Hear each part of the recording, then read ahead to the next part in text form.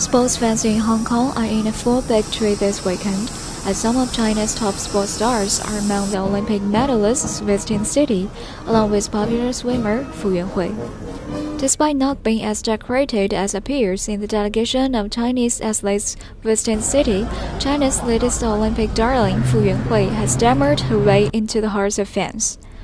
The bronze medalist, escorted yet goof style, has gained her a huge fan base, both on mainland and in Hong Kong. An interview she gave when she told media that she had used up all her mystical power after finishing her 100 meters backstroke race at the Olympic Games, quickly went viral online.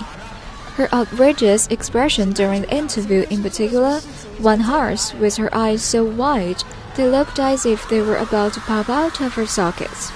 Her natural way of speaking was a pleasure to hear, and her comments on getting a bronze made people laugh. Amid tension over things like dropping allegations, she won fans not only in China but around the world. She only managed the bronze medal, but she made a quantum leap from relatively obscurity to global fame at the Rio Olympic Games, becoming the darling of the crowds and fans back home with her charming, frank, funny girl image. Fu is one of the 3 athletes among the delegation that did not win a gold medal but received an invitation from the Hong Kong government. Thanking Hong Kongers for their support, Fu said, "I never imagined that someone such as me could be liked by so many people.